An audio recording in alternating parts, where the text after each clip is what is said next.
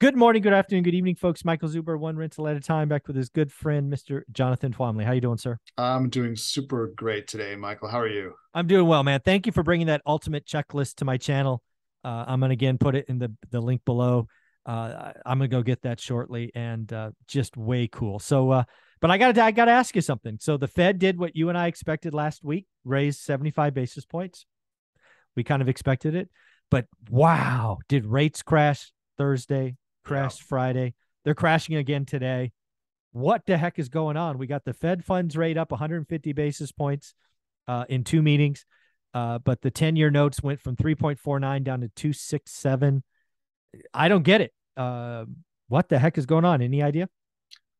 I mean, the only way that I can make sense of this is that, you know, the the higher rates just caused everybody to just stop, you know, doing business. I mean, it's not that's a little extreme, but I think what you've seen is like, the mortgage rates shot up, so people just stopped buying real estate, right? Yeah. It's and so the demand destruction for that was so strong that it caused the rates to fall again, right? And I think there's also, there's a lot of mixed signals out there as to what's actually going on in the economy, but I think enough of Wall Street believes that there's a recession coming, and they're now pricing that in. So they believe that, well, the recession is going to hit, the Fed is going to be forced to cut rates again, Soon. and yeah, They're soon, like yeah, Q1 soon.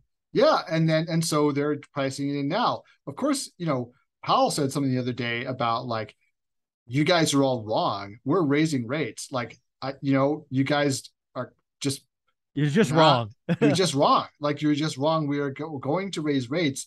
I mean, honestly, I believe him, because I think the Fed has, for 10 years now, wanted to raise rates to a more normal rate. They think they've Yeah. got their chance now. They tried it in 2018, and they They chickened out. they chickened out, and they know they chickened out, and now they're determined not to chicken out. And I think that they feel like whatever recession is coming is going to be a mild one, Mm. and maybe they ease rates a little bit, but I think they want to get enough of a, you know Yeah, they a want a cushion. they want Yeah. enough of a cushion between whatever the rate is and zero, so that if we do have something really bad happen again, they Yeah. can cut rates and it'll be meaningful, right? Correct. So, and I think they also realize that this problem of artificially low rates is just creating too many distortions in the economy, Yeah. including stuff like what we talked about in the first Yeah. episode, where, like, mom and pops are getting squeezed out, right? The little guy is getting squeezed out by the big guys with access to cheap capital, right? And people can't get on the ladder because the prices have shot up Yeah. so much, right? The wealth creation that has always been available to regular people by buying real estate, like in their neighborhood. You buy your house and you save up enough money to buy the house next door or whatever it Mm-hmm. is, right? Mm-hmm. That is, people are now losing out on that to the big guys because of where prices have gone, and that's related to interest rates. And I think the Fed finally sees the error of their ways, and that they've got to get control over this. So Yeah. I think they're going to keep on pushing rates. So, but at least in the short term, there's this now, you know, uh, the, Wall Street and the Fed are kind of, you know, thinking different things. Oh, And it's the big. I yeah, mean, that's I have a couple of Wall Street guys and stock guys on, one on Sunday, one on Monday. It's funny. I almost can tell what you play in, right? If you're in the stock market, you generally think deflation is coming. You think the 9.1 CPI is going to magically melt away to 4% this year. That's mm, what they think. And basically the Fed's almost done. That's what they believe. And then I talked to all my macro econ guys, which is where I play all the time and why, frankly, I'm a horrible stock investor.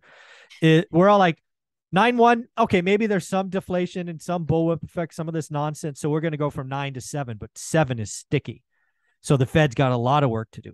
I've never seen it. I never seen the camp so divided, because one camp is mm. wrong, right? It's not like, hey, there's a middle ground and we can all be right, all be wrong. No, one of us is going to be wildly right and one of us is going to be wildly wrong, and somebody's going to Yeah. lose a lot of money. Well, there's also, like, the third argument, which is that the inflation really doesn't have anything to do with cheap money, or only part of this is cheap money, and part of it is bottlenecks in the economy, which are going to take a lot longer, which basically doesn't matter what's going on with interest rates at all because the bottlenecks exist. And it's going to take a lot longer to sort those things out because a lot of that involves like reshoring manufacturing to like at least North America, if not the United States, right? Yeah, And, that'll be getting out of wildly inflationary.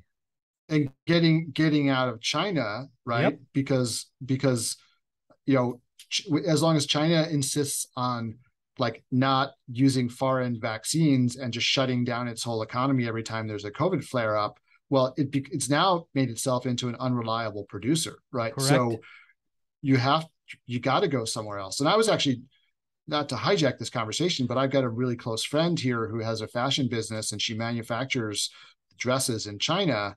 And she's now told me, like, I'm not manufacturing in China anymore because I can't rely on it. So she's looking, now she's like, we're looking to Egypt and we're looking to, she said Vietnam, unfortunately, is a mess because of COVID too. But like other places like that, where the cost of production is reasonable and, higher than it's not China, but China. you get more reliability, so the trade-off is even. Yeah. Crazy. So yeah, the other thing that I'm seeing going on again, your experience brings, there's you have a lot of history with Japan, right? yeah. The one thing I was thinking about when I'm seeing the 10-year Treasury fall, because I think we could be entering a worldwide recession. I think China's in a recession, but they won't admit it. I think Europe is in one, or it will be one soon, and the U.S. we'll see. But it really boils down to, we're the cleanest dirty shirt again. Yeah. And if you're afraid of your currency taking a hit, like the euro, right? It's on parity. It's on parity, folks. Yeah. So maybe there's just a lot of foreign money bailing or piling into the 10-year. Well, yes, that also, I mean, thank you for raising that point because that is absolutely a possibility here, I which think that's which what's I hadn't happening. thought of. But when you say it, it makes sense because I was also reading about the inflows of foreign capital into U.S. real estate, right? Yeah. And so they've been off for like 2 years and now they're suddenly back on. Yeah. So something like $60 billion has recently flowed into US real estate from abroad. And if it's going into real estate, if the real estate investors are bringing their money to the US, again, is like the cleanest dirty shirt, that the equities investors and the bond investors from overseas are also doing the same thing. By a factor of 10. Yeah. And the higher, I mean, and the weird thing is like, so the higher bond yields, right, attracted more money into bonds, which then drives the yields down, right? So exactly. So the bond yields are still higher than the bond yields in Europe and Japan and whatnot, right? So and you don't have the currency risk, right? So you've got all those. If you think the dollar is going to continue to appreciate against those other currencies, you're like, well, I'll make it up on the, if the bond prices fall, well, I'll make it up on the exchange rate when I repatriate the money. So it's just, it's interesting to see how this is affecting stuff, right? So then the next question is, does it light the real estate market on fire again if this pulls down mortgage rates? That's exactly what I was going to ask you. Is like, how low does this have to go before the real estate market lights on fire again? Well, I mean, it really, I guess it's going to depend on the banks and their spreads, right? Exactly. So where they see things. I mean, if they see this as an opportunity to like have some fat spreads, right, then it won't change anything. But if they start lowering their spreads again and interest rates come down, then you're going to see just the money start flowing back in. Yeah. Right? So I can tell you about. So I don't know what you're seeing in the commercial spot, but residential. Residential peaked middle of June, 6.13 was the highest average that I saw. Yeah. On Friday, we were under 5. Wow. I think it ticked up a little bit Monday, Tuesday. It might be under 5 again. So that's a point. I mean, that's like real money. It's like an eighth. Yeah. And I mean, we're seeing something similar in commercial rates as well. Right. I don't know when the peak was, and the peak didn't get that high, so we're nowhere near as high as 6, but rates were rising enough and that people were getting, in the middle of their deal, they were, what the loan they closed on was not the loan they thought they were getting. Yeah. Now you're seeing a little bit of easing with the rates, right? On the current deal I'm working on right now, we were quoted, and this is from a local bank, not agency debt, but we went with a local bank for various reasons. They quoted us 5.25, right, on the mortgage. The actual loan we're getting is 5, There you right? go. So it is down a little bit. Yeah. Yeah. So It's going to be interesting. I've been thinking about this for a while because I couldn't explain last Thursday and Friday. I was like, the Fed just raised 75 points. And I talked to a mortgage broker. They went down a half by Friday, wow. like in rate. I'm like, I don't get it. I really think what's happening is we're seeing foreign investors pile into the US Treasury at unheard of rates. That's what I think is going on. Yeah, that makes a lot of sense. It makes a lot of sense. And I Yeah. also just want to point out one thing, and people may be asking themselves, well, why are commercial rates lower, right, than residential rates? And the reason is because of which instrument they're keying it off of, right? The residential lenders, their spread is over the 30, right? Because you're giving you a 30-year mortgage. Correct. Commercial rates, it's off the 10. So the 10-year money is cheaper because it's a shorter time horizon. You're getting your money back faster, so it's less risky. So that's what they're basing their rates off of the 10-year Treasury, Yeah. and they're building the spread over that.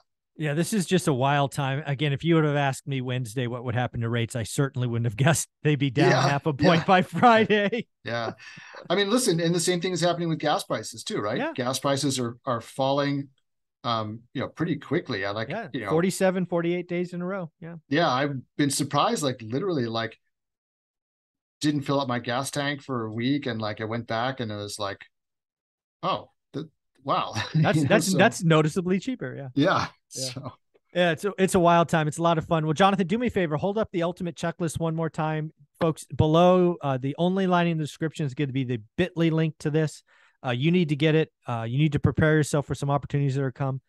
Jonathan, thank you for being here each week. I know that's going to help a lot of people. absolutely. This is one of the highlights of my week, Michael. And, I always am bummed out when I have to miss it. So I'm glad to be here this week. Awesome, buddy. Thanks again for all you do. Yeah. Thank you.